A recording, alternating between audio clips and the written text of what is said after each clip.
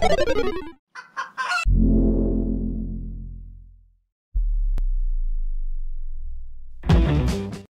that we know a little bit about WordPress dashboard, I think we are all ready to create something awesome. So, in this new series, we are going to create a homepage, put some content that we may need for our portfolio. To further illustrate what a homepage or a page basically look like, in general, it consists of three main parts: header, body, and footer. Then you can add some attributes depending on your need. But this time, we will focus more on header, which I will show you how to add your site logo, icon, and background to your site. Well, to save some times, I have already installed and activated the themes that we are going to use for our homepage. Also, I have installed the necessary plugins that is essential to enable most of the good feature of these themes. But before we start, I want to let you know that we are using the free version of Phlox and Elementor. Some of these features are disabled, but still, we can create something awesome with this. Are you ready? Let's do it. Hello! In this video, I will show you how to edit your header. This includes adjusting colors and size, changing site logo, site icon, and header background. Okay, let's go ahead and add that page. Let's call it home and publish it. Now let's set the home page as a static page. In settings, then reading.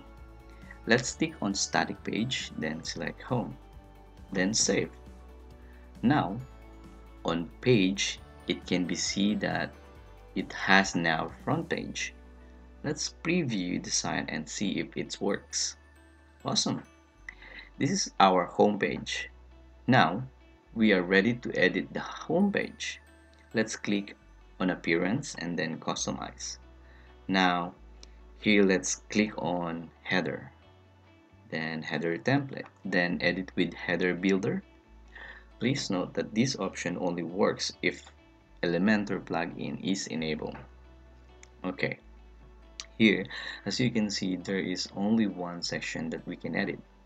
You may add or edit section depending on what style would you like to do. But in this video, we will edit inner section for logo. At the moment, the logo is a default one, which is the title of our site and the tagline. In order to change this, we need to edit our site identity and by setting a new content for our logo. So, let's go back to customize page and click on site identity. Add image. This time, I already designed a simple logo for demonstration purpose. So let's select this, crop image and publish. Now, let's go back to Elementor editor and adjust the logo to suit in our preference.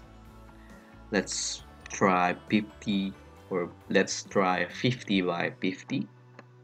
Refresh it. Oh, it's very small.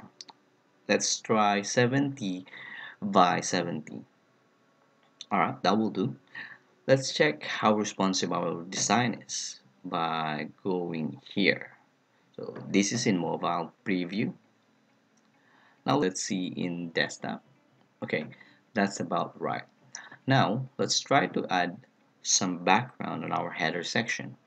So if we click on this icon, this will bring us to edit section. We are prompted in this style column. Here we have a variety of options to choose from in terms of the type of background we want to choose. We can use image, color, video, and put some style in it.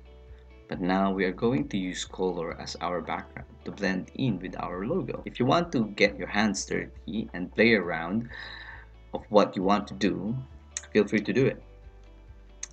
So here we are selecting classic. Then for the color, we are going to drag this here.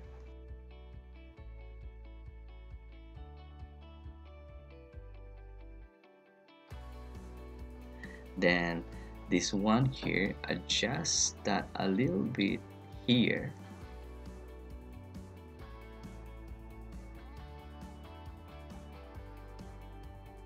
I'm happy with that. Now Let's try to change the site icon. Again, appearance, customize, and site identity. Then let's look for site icon, then select icon, and then select the emoji. Voila!